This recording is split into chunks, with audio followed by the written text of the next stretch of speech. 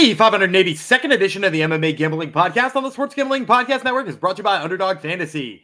You can win up to 325 times your entry with their new Pick 8. Sign up with promo code MMA SGPN to claim your special pick and first-time deposit offer of up to $250 in bonus cash. That's Underdog Fantasy, promo code MMA SGPN. We're also brought to you by Rhythm. Get the best data-driven props and picks from Rhythm. Claim your 7-day free trial today by going to sportsgamblingpodcast.com/rhythm. That's sportsgamblingpodcast.com/RITHMM.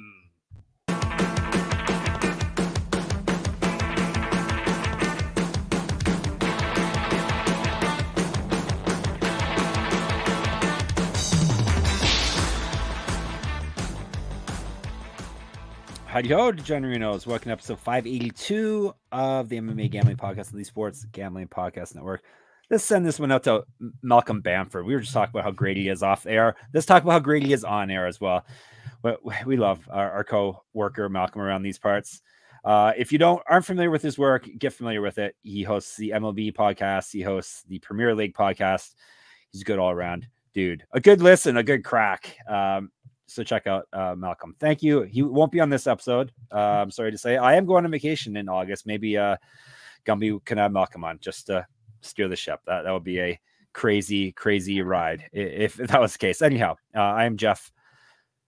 What's my new name? Ice Villager Fox. I've been accused of living in an ice village by the Louisville resident in our Discord. I think it's Louisville. Louisville expert. It sure is hot up here for a nice village. But anyhow, I'm Jeff Chalks Fox. Normally is what I go by. Thank you for coming to the show. The UFC is back, and it's not in the Apex. So, but it's a middleweight main event. So it's a mixed bag of things. It's actually we have 3 middleweight fights I think on the main card alone. So it's a very UFC fight night card.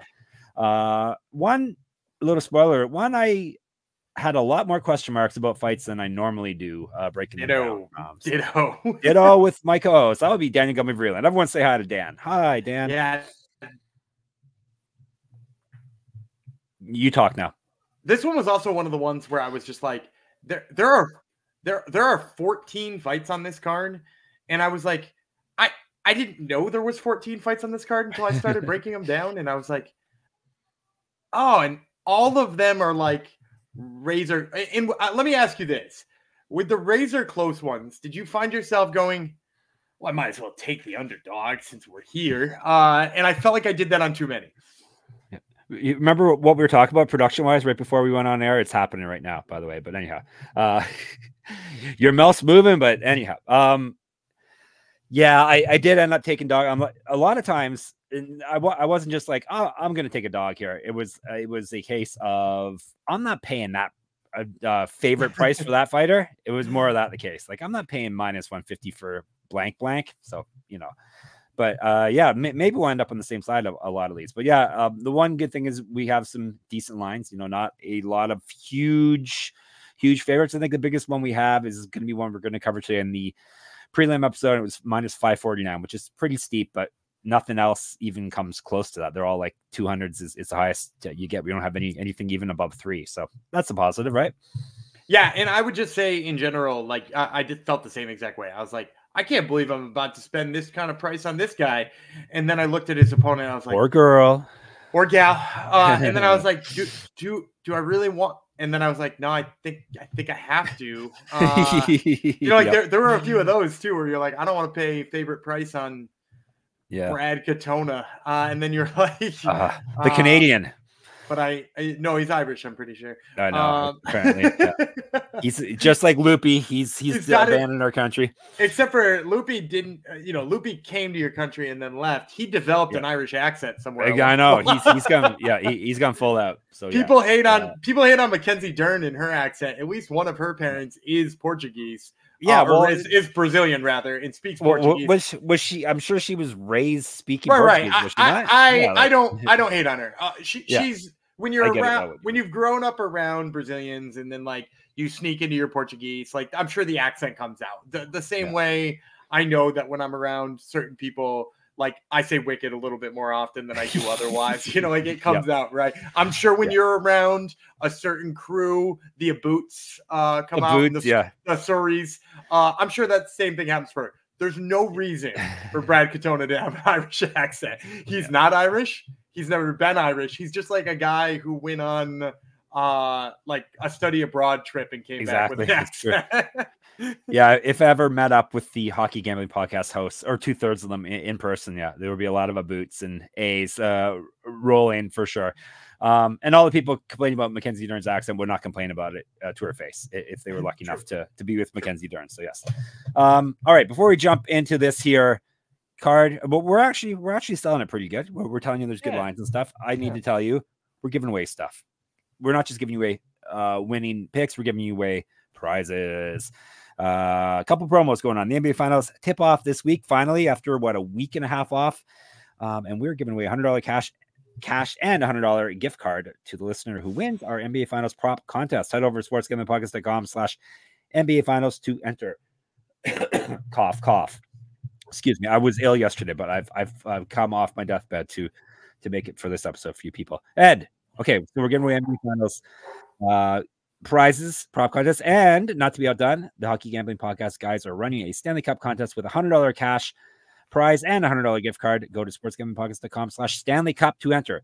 They are not starting, I think, till Saturday or something. It's been a minute.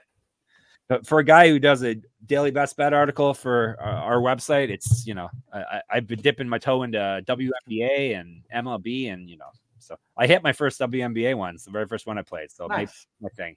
Maybe that is my thing going forward. We do have a podcast for that, ladies and gentlemen, WNBA podcast. I think that Bill and Trell host that. So make sure you check that out. All right. Are you ready to jump in? UFC Louisville. It's Louisville.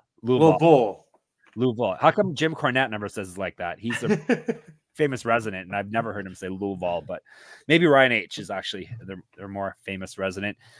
We can also call this UFC Fight Night Cannonier versus Imavov. At least it's a couple of top middleweights. That's what separates this from a UFC Apex card, I guess, right? It's going down Saturday, 5 p.m. Eastern time. Is that a good start time for you, Gumby? We always have to check on Gumby and whether it fits in his schedule well or not. Yeah, it fits in my schedule. I'm good. That works. Okay, good. Take a big swig here. All right, that will be the prelims. And as Gumby said, we got 14 fights. Yeah, when I was breaking down these fights the other day, I'm like, oh, wow, there's still like 4 more to do. I haven't even seen I can't even see the end of it yet. So we're doing 8 today. Is that right? 8. Oh, my God. Buckle up, people. It's going to be fun. Don't worry. It's going to be fun. We're starting off, actually, like I said, 5 p.m. ESPN Plus for the prelims, big ESPN for the main card, if that makes sense to you. KFC Yum Center in Louisville, Kentucky. 14 fights, as we said. Let's just kick things off with a women's strawweight bout. Well, the women are getting a few bouts here, which is good to see. This is a strawweight bout between Puja Tomar, it's not a Tomar, and Rayanne Amanda Dos Santos. 35-minute rounds. Let's tell you about Tomar first. Her nickname should be It's Not Up. Instead, it's the Cyclone. She's 8-4 with 6 knockouts. She's been knocked out once, submitted 3 times. So she's been finishing all her losses. This is her UFC debut. She won 4 straight fights and has not lost since January of 2020. That was against Stamp Fairtex, which was that's a solid loss to have on your resume. She's won 3 straight fights via finish. Was regional champion. She went 1-3 in one championship, which is the biggest promotion in the world. So she's stepping down here to the UFC. Used to fight up at flyweight, even higher up at bantamweight. 2013 Pro MMA debut plus 240.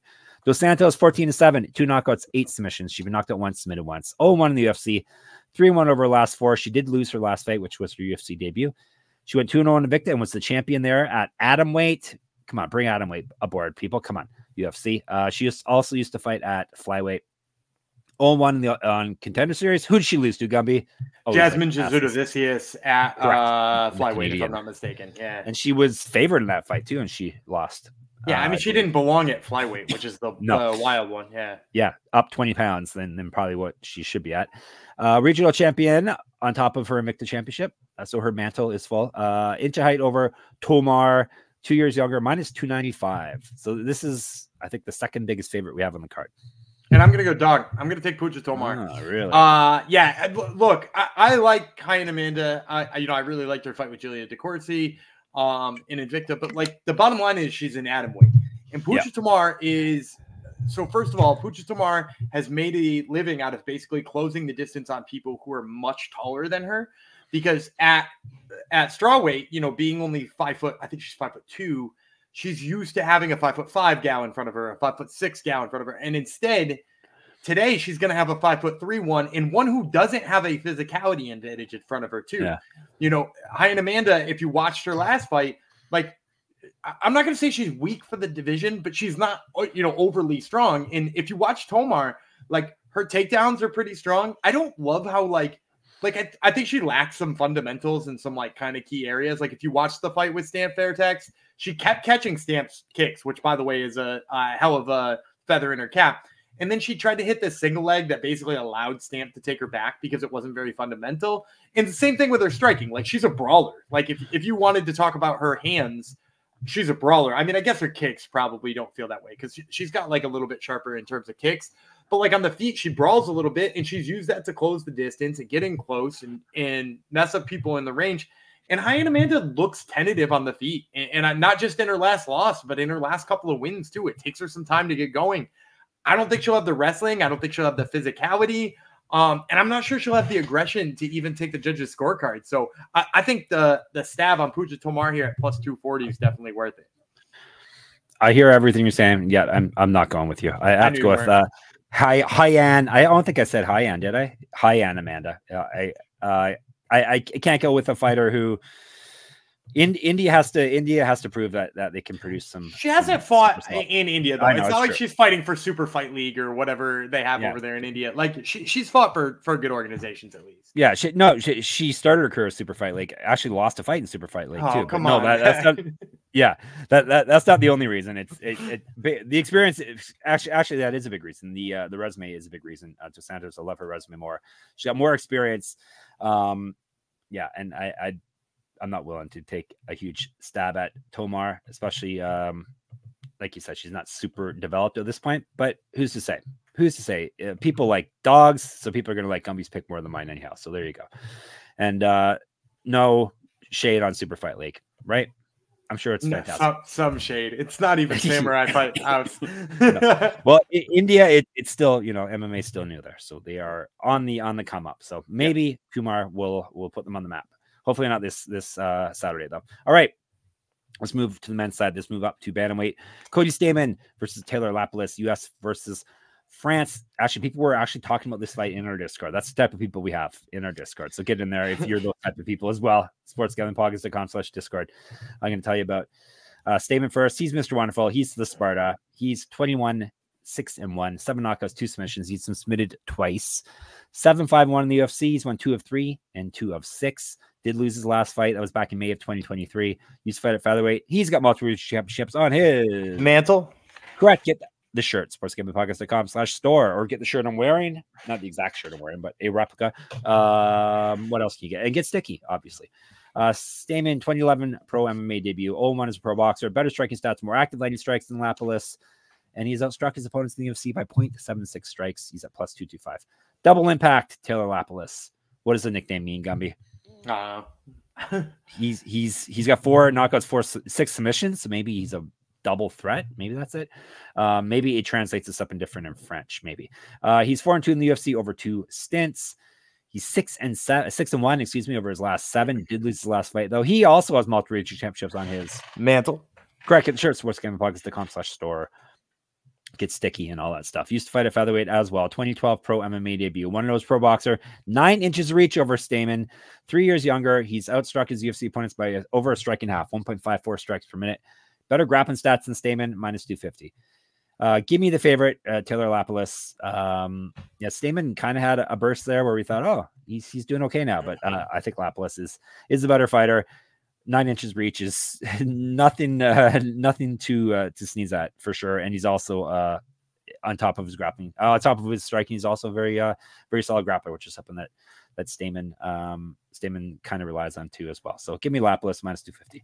Yeah, I went back and I reminded myself of like, because I too looked at this fight and was like, do I really like Cody Stamann still? And then I reminded myself that like his resume really hasn't aged well. Like I remember him beating Brian Kelleher and being like, oh, damn, you know, like that's a good win. And then like, I don't know, did that age well?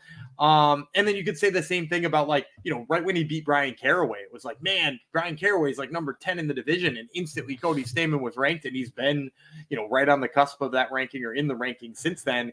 And I mean, like, then Brian Caraway just kind of went away, didn't he? Like he was, that was kind of the end of Brian Caraway.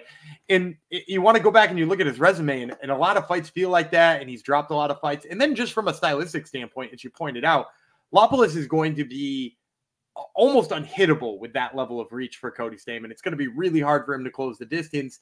And even if he does close the distance, I feel like Lapilus does a lot of the things that Cody Stamann does in terms of his like physicality and the clinch and stuff like that. I don't know if he's as good of a wrestler, but I think physically he's strong enough that he's going to shake a lot of that off anyway. So is it my favorite negative 250 favorite we'll see on this card? Probably not, but I do think Cody Stamann is going to have a really tough time closing that distance.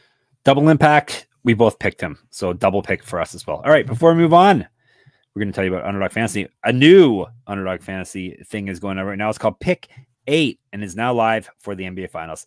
Create entries with up to 8 picks, and Underdog will automatically double flex entries. So you can miss up to 2 picks and still win your entry. With more picks to make and extra ways to win, the excitement is higher than ever. The best part, you can win up to 325 times your original amount. That's a pretty high multiplier there. You can now use specials and boosts on all flex entries. So you can use Gumby already gave you some Underdog picks earlier on this week for the NBA Finals, right? You had Luka over, I think his points 31.5. Higher on his points. Higher than, right, excuse me. Higher and than, I had yes. higher than on Al Horford's 3-pointers, yep, and higher on Derek Lively's rebounds. Do you still like Horford's even with Porzingis coming back? I like it a touch less, but I do think there's a good chance that he winds up being less marked in the series. So, and it was only 1.5. He can hit 2. Oh, okay, 2 yeah. That's all right. He can hit 7 sometimes as well, apparently. Yeah. Don't miss your chance to try it out before it's gone. Here's what you need to do. You can sign up with our promo code MMASGPN. Claim your special pick and first-time deposit. Offer up to $250 in bonus cash. UnderdogFantasy.com, promo code MMASGPN. The Golf Gambling Podcast is leading us in signups this month. So come on, people. You got to sign up. We can't let a bunch of wimpy golfers beat us tough MMA people, right? All right, here's another fight that was already spoken of in the Discord. Our man Jong was in on this one. It was Eduarda Moura from Brazil versus Denise Gomes from Brazil as well. And this is 3 5-minute rounds at straw weight. Gomes, D is the nickname. 8-3 with 6 knockouts. She's been knocked out once. 2-2 in the UFC. Loss, win, win, loss is the pattern. 1-0 on Contender Series. Used to fight up at flyweight and up at bantamweight, which is crazy to think because she's not a very big girl. She's 1-0, went 1-0 in Invicta. She's 5 years younger than Moira.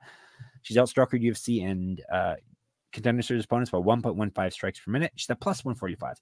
Moira, Ronda is the nickname because everybody's nickname is Ronda now for some reason, with no H too. Crazy. She's 10-0, 4 knockouts, 5 submissions.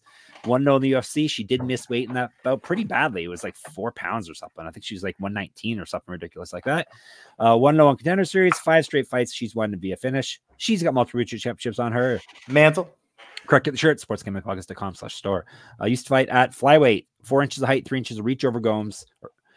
Better striking stats, more active landing strikes, and better grappling stats based off of her 2 fights that she's had in the UFC. She's outstruck her opponents in those 2 fights by 5.16 strikes per minute. She's at minus 160. Gumby.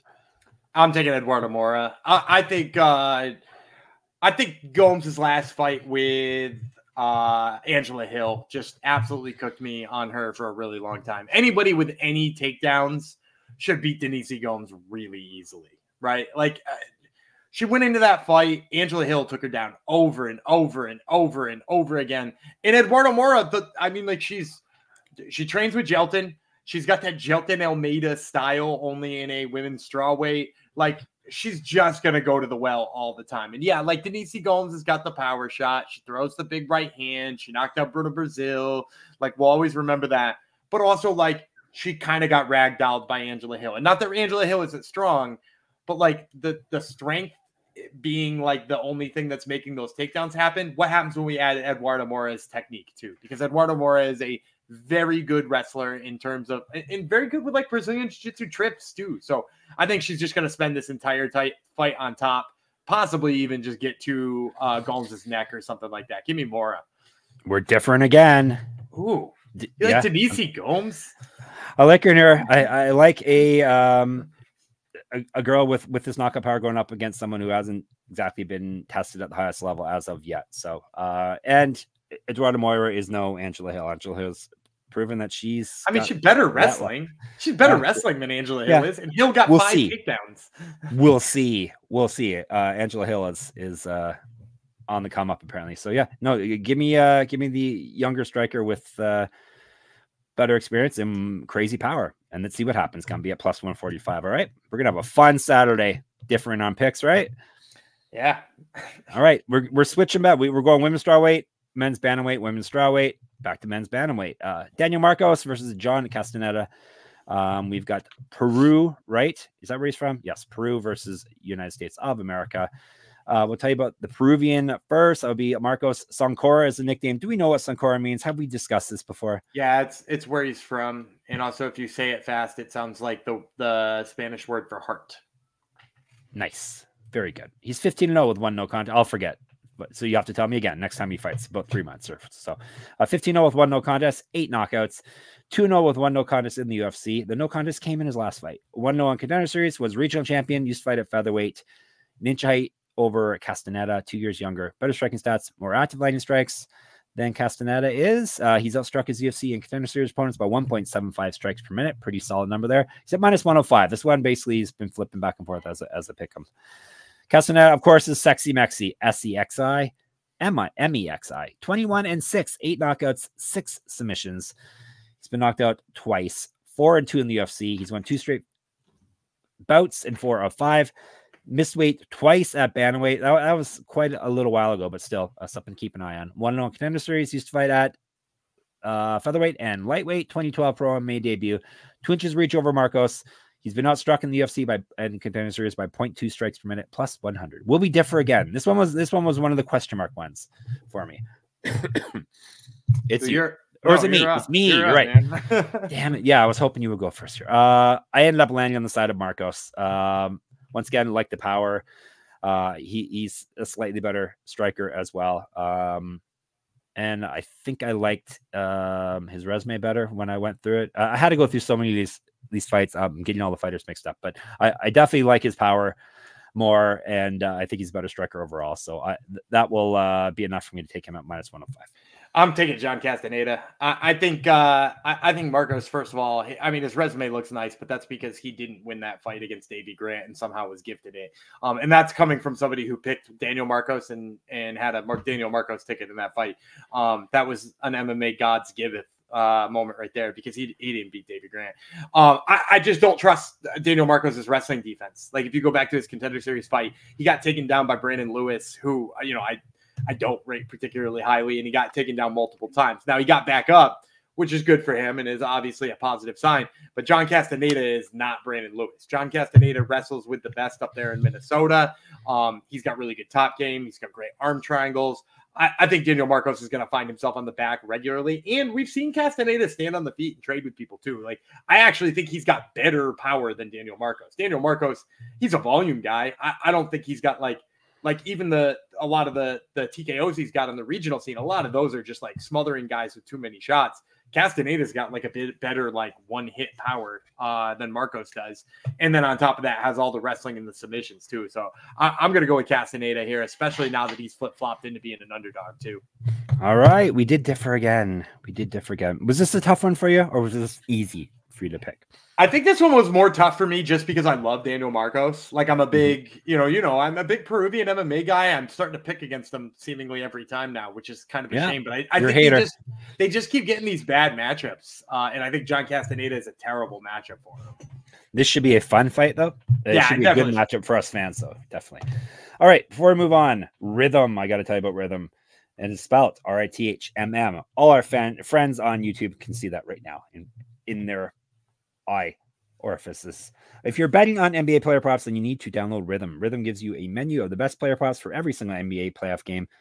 make it easy to go through and find the best props to put your money on in seconds. Rhythm's predictions are backed by over 3 years of data and a team of data scientists and quants. Quants is one name we've not been called yet, Gumby, but who knows? Someday maybe we'll be called quants in a derisive way. That focus on fine-tuning our algorithm to give you the best shot at winning. Rhythm pairs its predictions with player prop graphs to help you feel even more confident in your picks, which you can make wherever you normally place your bets or DFS picks. From superstars to bench players, Rhythm finds the best player prop lines, all backed by AI data, without you needing to endlessly scroll a sportsbook. Rhythm also allows you to create your own custom NBA model so you can get AI-backed money line spread and total picks for every playoff game.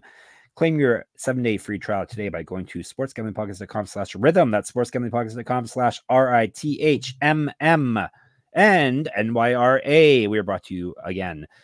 Bet the Belmont Stakes at Saratoga with NYRA Bets. Join now to claim your $25 free bet and $200 deposit bonus just in time for the Belmont Stakes at nyrabets.com/SGPN25. Need an extra boost? Bet the Penn Mile with a bonus. Earn $10 win or lose when you bet at least $100 on Penn National on Friday. Visit nyrabets.com to opt in. Last not all, get $10 win or lose when you opt in and bet at least $100 at Monmouth Park on Saturday. On Sunday, it's your chance to win big at Monmouth Park. Grab a share of $2,500 when you hit the last 2 trifectas. Just opt in at nyrabets.com and get ready to cash in on the excitement. The winning streak continues. Score another $20 win or lose when you bet at least $100 on Asinibio. Gumby, how do you say it? I'm not looking at the ad. Asiniboya Downs on Monday. And remember to get your $25 free bet and $200 deposit bonus for the Belmont Stakes. Go to nyrabets.com/SGPN25. I'm in the Ice Village up in Canada. I don't know about Asiniboya Downs. Okay. We don't have those up here. Okay. We do have a cough though, unfortunately. All right. We're not switching back to women's strawweight finally. It is a women's fight though. We're switching to women's flyweight as my voice cracks. Andrea Lee versus Montana De La Rosa. This has to be a loser leaves town match, does it not? I would have to think so. This is a couple of they're still have another fight, do they? Okay, interesting. All right. Tell you about De La Rosa first. Monty 12-9-1, 1 knockout, 8 submissions. Maybe I'm foreshadowing. Maybe she's got a 9th one coming up. She's been knocked out once, submitted twice. 5-5-1 in the UFC, 0-3 over her last 3, 1-3 over her last 4, 1-4-1 over her last 6. So it doesn't really get much better the farther back you go. There's not one since June 2021. Used to fight at strawweight, missed weight at strawweight. Now she's flyweight. 1-1 the Ultimate Fighter, was regional champion, an inch of height over Lee, 6 years younger. She's been outstruck in the UFC by 0.51 strikes per minute, plus 135. KGB Lee is 13-9, 3 knockouts, 5 submissions. She's been submitted once. 5-7 in the UFC. She's lost 4 straight. Before that, she won 2 straight. Before that, she lost 3 straight. So 0-4, 2-4, 2-7. There's not one since November 2021. Was regional champion, 4-2 in Invicta. 2014 pro MMA debut. Kickboxing champ, boxing champ. An inch reach over De La Rosa. Better striking stats, more active landing strikes, and she's outstruck her UFC opponents by 0.93 strikes per minute, minus 150. It's you, isn't it? Thank God, it's you. This is one of the ones I'm like, I can't pay that price on Andrea Lee, can I? Yeah, you can. I'm going to take Andrea Lee. I think you're right. I think it's a losers leave time match. But here's the thing. Andrea Lee, particularly good at keeping her feet and not getting taken down. And that's the only thing Montana De La Rosa needs in order to win, right? Like, she's not going to outstrike just about any woman in this flyweight division. She just doesn't have the striking acumen to beat women there, especially not somebody like Andrea Lee. I don't think she has the physicality to get Lee down and hold her down consistently. You mentioned Lee's only been submitted 1 time. That was at Invicta 16. I want to say it was Sarah Diallo, if I'm remembering correctly. So it's been so long since Andrea Lee has been submitted. So the paths to victory here for me are just too narrow for Montana De La Rosa. Negative 150 actually doesn't look that bad on Andrea Lee with all the things considered here. I think it's such a bad matchup for somebody who needs to use her physicality in Montana De La Rosa. I was going to pick De La Rosa, but I'm having pictures of her just getting destroyed in the feet by Lee, which is probably what's going to happen. And Lee's been used to people trying to take her down her whole career because she is a kickboxer first and foremost. So yeah, Lee is going to have to be the pick here. At minus 150, we're reluctantly taking Andrea Lee. All right. Men's bantamweight, we're flipping back. Brad Katona The Canadian Irishman versus Jesse Butler, the American. 3 5-minute rounds. Obviously, Butler 12-5, 1 knockout, 8 submissions. He's been knocked out twice. 0-1 in the UFC, 5-1 over his last 6. Got TKO'd in his last fight. That was back in June of 2023. Used to fight at featherweight and lightweight. 1-0 as a kickboxer, pro kickboxer. 4 inches of height, 9 inches reach over Katona, plus 460. This is our big favorite here, Brad Katona. Superman. 13-3, 1 knockout, 3 submissions, never been finished in a fight. 3-3 in the UFC over 2 stints, 5-1 over his last 6. He did lose his last fight as well. 4-0 on the Ultimate Fighter, and a 2-time champion, the only 2-time champion of the Ultimate Fighter. He's fought at featherweight and lightweight, just like Butler. Regional champion, 2014 Pro MMA debut, better striking stats, more active landing strikes, better grappling stats, minus 549. I will take the trader, Brad Katona here. Just way better fighter than Butler. I think he's better on the ground and on the feet, and far better high-level experience as well. So give me Katona. I'm not betting this in real life. I'm not betting back Brad Katona at 549 in real life, but he's my pick to win. Yeah, I mean, there's probably still value at 549, and I'm saying this is like a Brad Katona hater. If you didn't catch, you really don't like him, do you? Yeah, he was so annoying on the Ultimate Fighter. He was. It's your fault for watching. Actually, basically. Both seasons of the Ultimate Fighter he was on, he was so irritating. My wife didn't watch the first one, but she did watch the second one she was on, and she was like, "Was this guy this annoying the first time he was on it?" I was like, "Yes, he was." Yeah, he's irritating as all hell, but at the same time, like, I don't mean to say this like derogatorily or to try to be mean or anything. I'm just not sure Jesse Butler is UFC caliber at this point in time.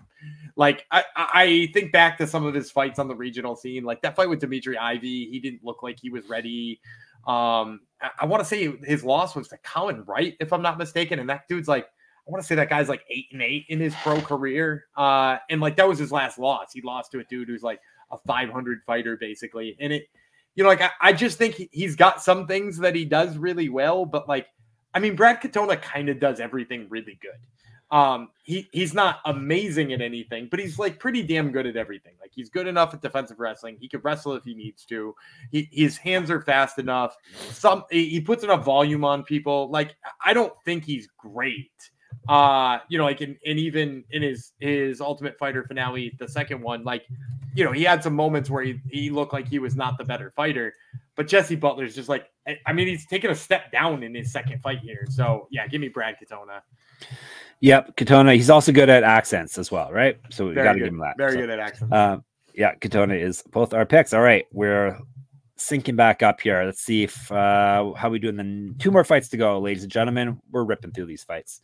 All right, we're on to a welterweight fight. Charles Radtke, Carlos Prates, U.S. versus Brazil. Radtke is known as Chuck Buffalo. Everybody knows that.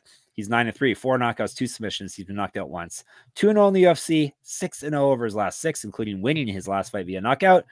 Was a regional champion, 0-1 in Bellator, used to fight at lightweight, 2012 Pro MMA debut, 0-1's pro grappler. He's outstruck his UFC opponents by 0.26 strikes per minute. He's got better grappling lean stats than Prates, plus 200. Carlos Prates is the nightmare for his opponents. He's 18-6, 13 knockouts, 3 submissions, never been finished. Knocked out twice, submitted 3 times, so he has been finished. 1-0 in the UFC. He's won 8 straight, 7 straight via knockout or TKO. Has not lost since June 2019.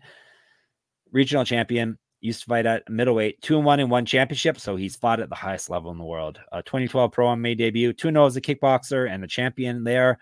0-1 in Muay Thai, 4 inches height, 6 inches reach, 3 years younger than Radtke, so all that strongly in his favor.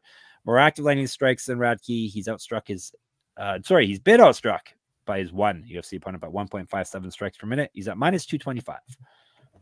This one's you. I'm going Prates. I'm going Prates all day. I am not impressed with Chuck Buffalo. He came into that Blood Diamond fight, and I was like, oh, this should be an easy roll for him. I'm pretty sure I made him my lock of the week that week. And he went 1-6 trying to take down Chuck Buffalo. Trying to take down Blood Diamond. Blood Diamond, yeah. Chuck Buffalo, all-time good nickname fight. He took 1-6 on Blood Diamond, who was, you know, like just a kickboxer and had no wrestling, and he still couldn't get him down. And now he's going to fight Prates, who's got this massive reach advantage on him, is going to easily keep on the feet, And Prates is one of those guys too who just like measures you up until it's time to like put you away. He did it to Mitch Ramirez on the Contender Series. He did it to Trevin Giles in his first fight. It might not look like he's doing much early on, but my God, when he turns it on, he's just going to turn the lights off of Radtke. So yeah, give me Carlos Prates here. You like him via knockout, do you? I do. The prop, I mean, I guess the prop looks a little bit nicer, but I don't know that I like it enough. Yeah. I've been having a tough time picking my prop of the week. You'll have to check on tomorrow's show to see what I eventually pick. I forgot to. I was going to start planning those in advance, and I forgot. So I'll have to do my work before tomorrow, wink, wink, and see how we do. All right, yeah. Prates is looking like a very solid fighter here. So hopefully he comes through for us on Saturday. All right, let's go to our main event of the prelims. That would be another fight with the Brazilian. And go figure. Lightweight fight, Thiago Moisés from Brazil versus Ľudovít Klein from Slovak Republic. He's not fighting an octagon somehow. This is 3 5-minute rounds. Let's break it down for you. Moisés, 18-7, 4 knockouts, 8 submissions. He's been knocked out twice, submitted once. 7-5 in the UFC. He's won 3-1 over his last 4, including winning his last fight via TKO. 1-0 Contender Series, was regional champion, used to fight at featherweight, 2012 pro MMA debut. 2 inches of height over Klein. He's been outstruck in the UFC and the Contender Series by 1.72 strikes per minute, plus 110. This is another almost a pick 'em fight. Mr. Highlight, Ľudovít Klein. He's been living up to that nickname recently. He's 21-4-1, 9 knockouts, 8 submissions. He's been knocked out once, submitted twice, 5-2-1 in the UFC. He's won 2 straight, and he's gone undefeated in his last 5, 4-1 over that stretch. Won his last fight via TKO. His last loss was way back in October of 2021. Used to fight at featherweight, missed weight at featherweight, but doesn't really matter now. He's at lightweight, right? 2014 pro MMA debut, 2 inches of reach over Moisés, better striking stats, more active landing strikes, and better grappling stats than Moisés. He's outstruck his UFC and Contender Series opponents by 0.22 strikes per minute. Actually, he didn't fight in Contender Series, so forget that part. He's at -120. So a close fight on paper to close things up. I got to take Klein. He's just looked fantastic as of late. Just a finisher everywhere. He's, like I said, he's been living up to his nickname, Mr. Highlight. And I think, I think he can best Moisés wherever this fight ends up going. So give me Mr. Highlight here. I mean, he's looked phenomenal lately because his last 4 opponents, one of them still in the UFC. It's easy to look good against, let's see, AJ Cunningham. Actually, he didn't look good against Jai Herbert. He drew that fight with Jai Herbert. Is it Herbert? It's Herbert. He's from England, so it's Herbert. Of course, his name you say like French, but you say Cormier though still. I mean, did he look good against Mason Jones? I guess. Yeah, like I mean, like Mason or is it Mason Jones? My point here is though, regardless of whether or not these names are French, his strength of schedule is terrible. And if you turn around and you look at Thiago Moisés, first of all, I think we both have to agree he's the better grappler here. Whether the stats bear it out or not, he's the better in terms of his jiu-jitsu and his wrestling and all that kind of stuff. This is a fight where if Klein can keep it standing, he's going to win. If Moisés can get it to the ground, he's going to win. Moisés took down Benoit Saint-Denis. He's the only guy I've seen, with the exception of maybe Elizu Zaleski dos Santos did in that one weird short notice welterweight fight. But like Thiago Moisés took down Benoit Saint-Denis. That is worth noting because that's not an easy thing to do. And on top of that, his submission skills, like I said, they're just top notch. Like if you want to even go back to his time in LFA when he hit that helicopter armbar, like this guy does really great stuff on the mat. I don't know that Klein is going to be able to defend all that. Klein gave up takedowns to guys like Nate Landwehr, who I don't rate as highly in grappling as Thiago Moisés. So I think when you go back and you look at which one of these two have like really nice stats on the surface level because they fought guys like AJ Cunningham on short notice, and which of them have like maybe a little bit rougher stats because they had to fight Benoit Saint-Denis on his ascent to stardom. Like some guy named Islam Makhachev. Yeah, he also fought Islam Makhachev Benil Dariush in a main event too, if I'm not mistaken. He fought Islam Makhachev, right? Because he filled in for. I think it was, yeah. I think he filled in for. Yes, it was Bobby Green or something like that. So like he fought Bobby Green too. I mean, like look at that group of humans we're talking about him fighting, and he's still got decent stats, and he's looked really good on the mat. So I'm just going to trust the jiu-jitsu of Thiago Moisés here. I think he gets Ľudovít Klein down enough here and picks up some underdog money. You know me, I always take a striker, and I took a striker here. So, all right, we differed a lot more than I expected. So, excuse me. So, it will be a highly contested Saturday. Lots of trash talk probably in our Discord. Let's recap before we get out of your host. He has Moisés. I have Klein. Both have Prates. Both have Katona. Both have Lee. He has Castañeda. I think he just likes the nickname. That's why. He's into sexy Mexies. I have Marcos. He has Moura. I have Gomes or Gomes. Is she a Gomes? Denise Gomes. She's a Gomes. Denise Gomes. Yep. When I say her first name, I realize it's Gomes. We both have Lapilus. I have Dos Santos. It's not. Hey, you muted yourself again. Did I get all those right? Yeah, you got them all right. My knee muted the mic. That's what happened. So I got a long legs, Gumby. It happens. All right. I think that's all we got to say, right? We'll be back tomorrow very, very shortly. Thanks for listening and or watching the show. Make sure you have subscribed to us on YouTube. The subscriptions keep on ticking up. So I appreciate that, as does Gumby. Maybe by half a year. That's our goal. Half a year, we're going to have 1,000 subscribers. So let's do it. You muted yourself again. Malcolm, for crying out loud. Muting myself. All right. You can hear me again, right? Yeah, you're good now. Soldier on. Gumby will not edit this either. No, this is all getting left in. I edited last week's out. You're getting this left in. And anytime Gumby screws up an ad read at the start, it gets edited, but no, not me. All right. sportsgamblingpodcast.com/Discord. We'll continue our argument in there. You guys can participate as well. You can argue about how you should pronounce Louisville or Louisville. That's at sportsgamblingpodcast.com/Discord. Twitter, of course, people love arguing on Twitter. We don't really wade into that, but if you want to contact us there, you can. We may not get back to you if you want to argue with us. It's SGPN MMA. Gumby runs that. Maybe he likes to argue. I don't think he does though. He's at Gumby Vreeland. I'm a Jeff Fox writer. Get in my Substack. Thank you. Someone actually just paid for a year subscription. Thank you, whoever that was, for helping feed my family. That's at moneymma.substack.com. If you have no money and you don't want to pay for any of my content, you can still enter my pick'em contest for the UFC every week for free. Gumby's got Top Turtle MMA podcast. I think you've already told us who's on it, but you're going to remind us anyhow. We're talking Akon Wanless, who is on Octagon 58 this weekend, and then Miguel Baeza, who will be talking off to kick off the show tomorrow. There you go. And what else can you do? What else have I told the people everything? I think I have, except for the mothership, of course, sportsgamblingpodcast.com for all our content, sportsgamblingpodcast.com/store, sportsgamblingpodcast.com/Patreon. Now, we shall be back tomorrow, as we said. Hopefully I'll have my locks, dogs, and props ready by then. It will be Mr. Wonderful Jeff Fox and the Cyclone Gumby Vreeland, and we shall talk to you then. Bye.